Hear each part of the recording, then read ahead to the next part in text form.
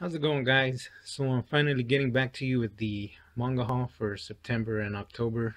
I'll try to get through this quicker than I did my graphic novel haul. So let me get right into it. Starting with 3 hardcovers. First up, I have Yukito Kishiro's Battle Angel Alita, Volume 5, final volume. For some reason I thought this was going to go for 6 volumes, but this is the final one. And I think the best part, besides getting the conclusion to Battle Angel Alita, is Kodansha actually bundled this with Ash and Victor.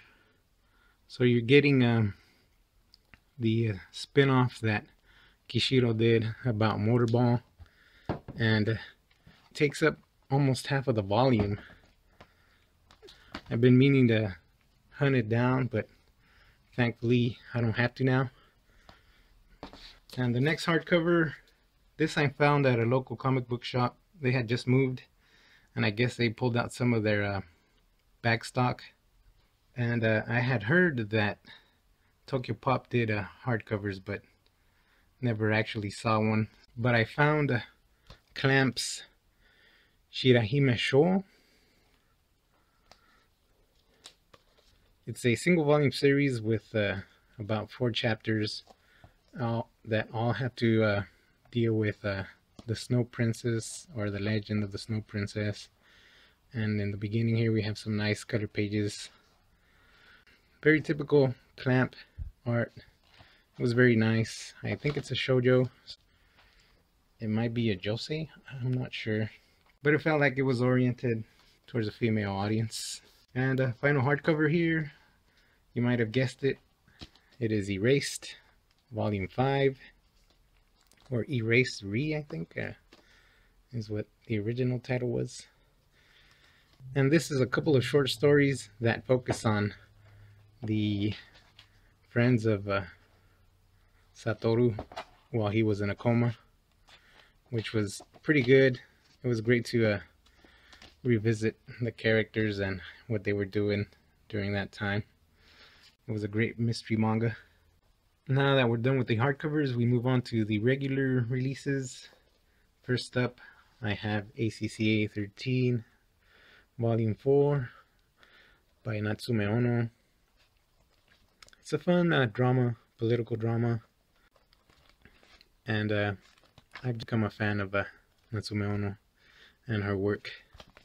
It's probably not for everyone. It's kind of a slow burn, but if you like Ono, I would say it's a good read. I move on to the only Viz title I picked up. That would be Mobile Suit Gundam Thunderbolt, Volume 8 by Yasuo Otagaki. And they show off a Zogak here in the back, which sadly only appears in like 2 panels in the whole manga. But I did like that the volume concentrated more on the handicapped soldiers and their struggle in life, and basically a lot of characters that have suffered some kind of injury in war. Next, I got a couple more from Kodansha besides Battle Angel. I have To Your Eternity, Volume 6 by Yoshitoki Oima, and I believe Volume 7 is already out. I just haven't gone out and picked it up. It's one of the mangas that I enjoy reading.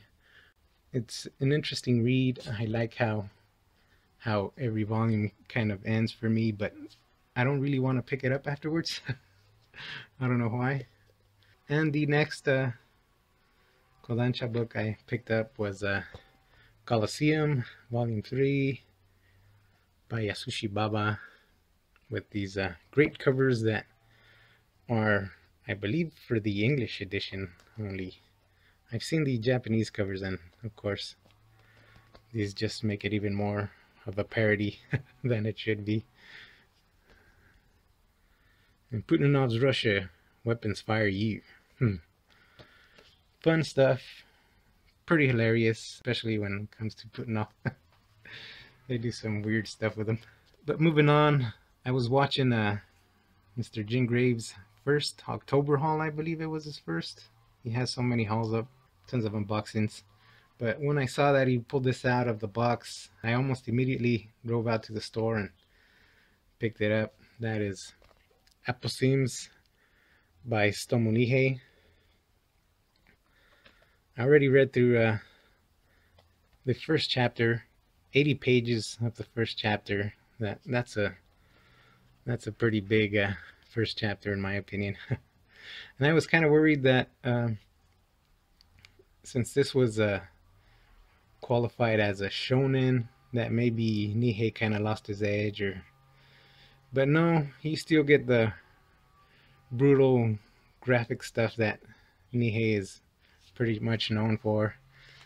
I am kind of disappointed that Vertical changed the trim size. I would have preferred that they kept the trim size for Knights of Sidonia. I'm not sure why they went bigger.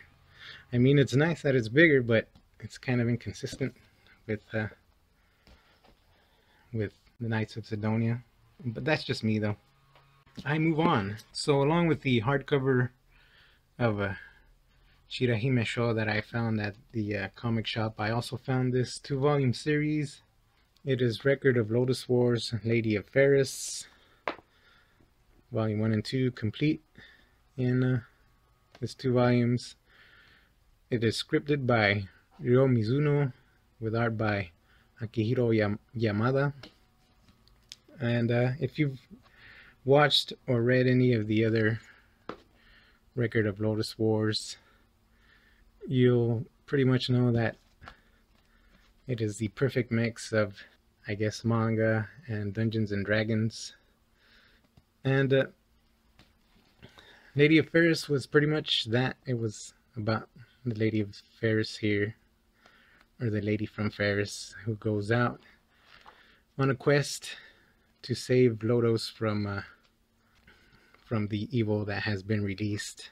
And along her quest, she comes across knights, warriors, and monks, and dwarves and elves, and all that good stuff. It was a great read.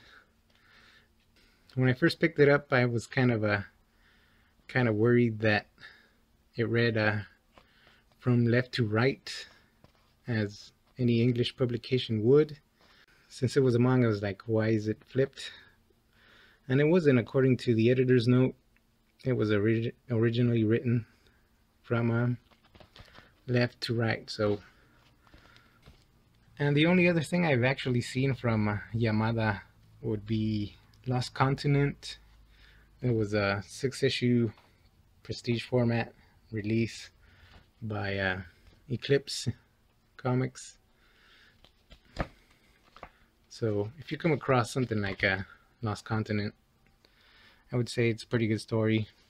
But I'm sure if you can't find a Lady of Ferris, you probably won't be able to find Lost Continent. And then I have 2 more volumes to go. Actually, 2 more volumes in English. You know me. But the first one up is Getter Robo Devolution, Volume 2, by the same creators that gave us Ultraman. And Volume 2 was pretty good. We start getting more into the characters. They start explaining more of the story, and we get this whole thing about multiple universes, you know, alternate universes, which kind of makes sense if you're gonna do a manga about a show. You know, there's a great line in here that is like, you know, you're a pilot here in a getter, and in every other universe you're also a pilot in a getter. So it was like, really? That's a pretty good explanation. It's been a lot of fun. I mean, if you enjoyed Ultraman and what they're doing in Ultraman, I would say this is a little bit more exciting. I don't know. Feels like a better start to the series, even though I really enjoyed how they handled the new Ultraman take and all that. Finally, for my English releases, I have Ajin Volume 12. Gamon Sakurai gives us a action-packed volume here. Super fantastic. He does some great great shots of action and graphic violence. It's very brutal. I think this is the most carnage I've seen in a probably any manga, but it was great. And the best part, if you've been reading this and you remember the barrels, they go back to the barrels. Yeah, great stuff. It feels like it's coming to a close, but I have no idea how far we are from the end. So that was pretty much what I picked up in English. I do have a couple more volumes in Spanish if you want to stick around for that. So let's get right into it. First up, I picked up, this is from Ponon Mont actually. It is La Bestia by Hideki Mori. If you've been reading New Lone Wolf and Cub, you'll probably be familiar with Hideki Mori.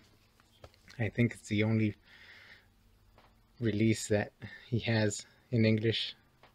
But I figured I'd pick this up. It is a single volume, and I believe it's a single volume because it got canceled. Did I say the title in English? The Beast, or the original title, Shishi?